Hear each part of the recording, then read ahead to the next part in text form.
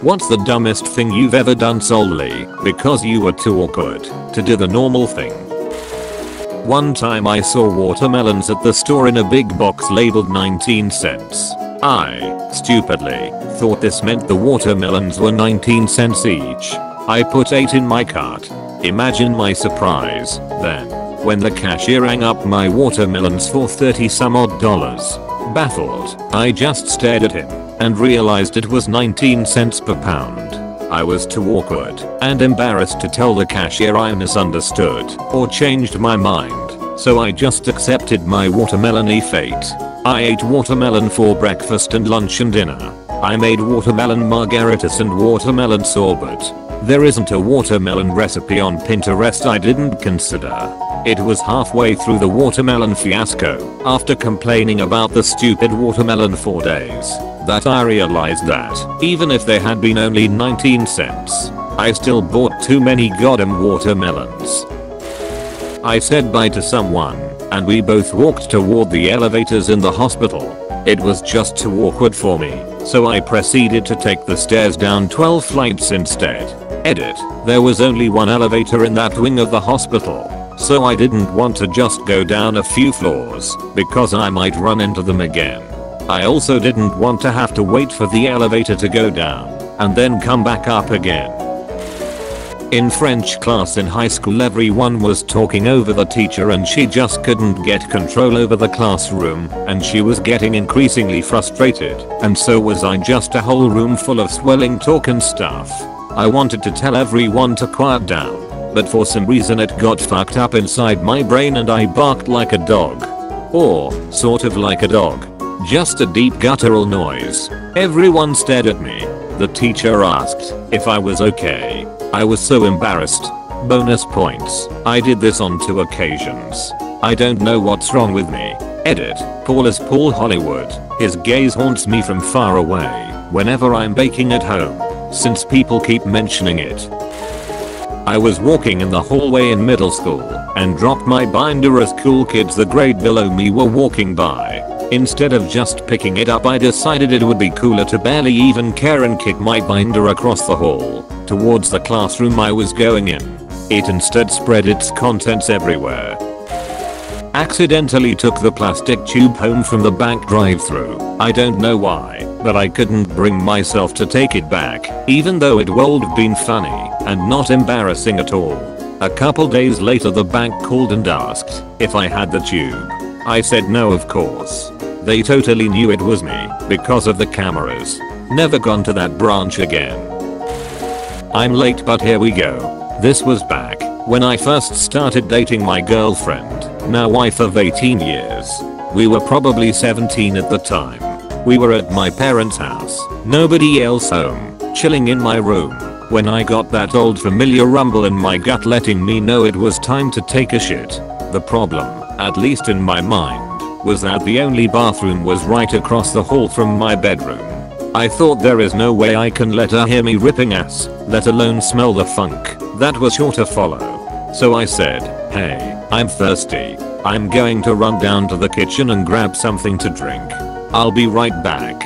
I booked it downstairs, whipped out the trash can in the kitchen, pulled down my pants, and commenced to take the quickest shit of my life. I wiped my ass with a few napkins, dropped them in, and then hauled the bag out to the dumpster. Ran back in the house thinking my plan worked, and there she was, waiting for me in the kitchen, along with the foulest shit smell you could imagine. Thinking quickly I said, can you smell that? The dog pooped on the floor, so I ran it out to the dumpster. She said, yeah, what's wrong with him? It smells like human shit. I was like, I know. Let's get out of here. Grabbed a pop from the fridge and went back upstairs. Still haven't told her to this day. I was at a neighbor's house making friends with the people who had just moved in when I suddenly felt the call of nature deep in my belly. So I had 2 options. I could either make this fact known and use the facility like a person, or I could initiate a game of hide and seek, and while my friend hid, I could pinch a loaf in the corner of his backyard. Apparently I took too long, because he stopped hiding, came and found me, and immediately told his parents. The best part is, I could have walked to my house. It was in the cul-de-sac across the street. Also, anytime I had to cross the road as a kid, if there was a car in view that would have to stop for me, I would pretend like I didn't need to cross and keep walking. One day I was walking after school let out, and the cars just kept coming. So I kept walking. Walked all the way around the entire neighborhood twice before I could cross the street without inconveniencing random drivers. I even waved them on if they looked like they would stop for me. I was once smoking in my garden and heard my front door open. Now knowing no one was supposed to be home, I immediately thought the worst. Oh no, a burglar. Because of my stupid paranoia, instead of going in and seeing who it was like a normal person, I decided to climb up to my bedroom window. I climbed up the fence, breaking it as I did so, and scrambled up the window ledge and peered in my room to see my brother furiously jacking off in our shared bedroom. He glanced up at me and shouted, "Oh, what the fuck are you doing?" I just let myself drop from sheer embarrassment and stupidity, luckily not hurting myself too badly, except from a twisted ankle. Now's my time to shine. I confined myself to my room for 3/4 days to avoid talking to relatives I had never met before. They were visiting and staying in the house. I drank water from the bathroom tap and snuck downstairs to get food. When they were gone out for the day, they flew back to the US without having met me. This is embarrassing, but the best stories usually are my first week as a freshman at a Catholic high school. It is also new to me. I had to adhere to a dress code, which meant pastel button-down shirt, khaki pants, belt, tucked in, tie, blazer, etc. I'm sitting in math class zoning out and thinking about cute girls in my grade when I hear my name called. Would you like to do this proof on the board? Like I had a fucking choice. Normally this is a non-issue, but I look down after snapping out of my daydream and notice I have massive erection. Now, as a newcomer to Catholic school education, I had yet to learn the classic waistband tuck technique, so in an effort to buy time, I reluctantly started moving at absolute half of a snail's pace. Now, another unfortunate side effect of being in the first week of freshman year. No one knows anyone, so everyone is looking at each other like, who the fuck is this weird turtle guy? I'm not exaggerating when I say it took a full 45 seconds for me to fully stand up from my desk in the second row. I proceed to hunch back towards the blackboard, bent over enough to hide the tent I was pitching from my bitch of a teacher and the entire class. I painstakingly work my way through the proof and thinking, what is more of a boner killer than algebra? Hope that it would have gone away, but alas no, it was still flying at full staff.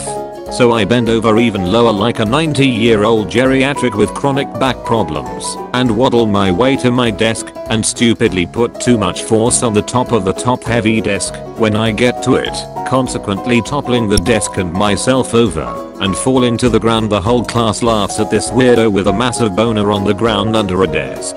It would have actually have been less awkward for me to say, "Teacher, I have massive erection right now." There is no way in fuck I'm standing up to do that problem.